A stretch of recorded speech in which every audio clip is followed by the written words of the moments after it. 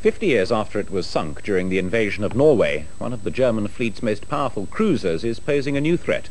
Oil has begun leaking from the rusting wreck of the BLÜCHER, which went down in 1940 with the loss of 1,000 lives. The vessel is lying at the bottom of the Oslo fjord in 260 feet of water. Underwater surveys show the wreck of the once great German battleship is now in a perilous condition. Its armour plating, 3 inches thick, has rusted to little more than a powder. Even from its grave, the BLÜCHER is a threat, but this time to the environment of Oslo fjord, as oil spews from its tanks. When it was launched in 1937, the BLÜCHER was a very different kind of threat. The 14,000-ton vessel, armed with 8-inch guns, was the latest in naval technology. It carried a crew of 1,400, supplemented in April 1940 with invasion troops.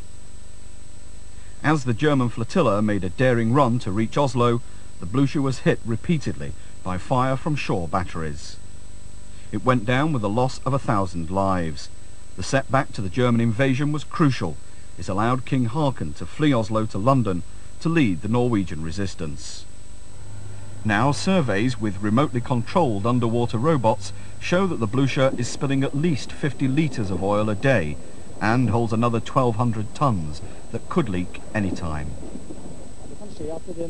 The director of the Norwegian Anti-Pollution Agency says the BLÜCHER is breaking up, with the risk of widespread damage to wildlife along the fjord.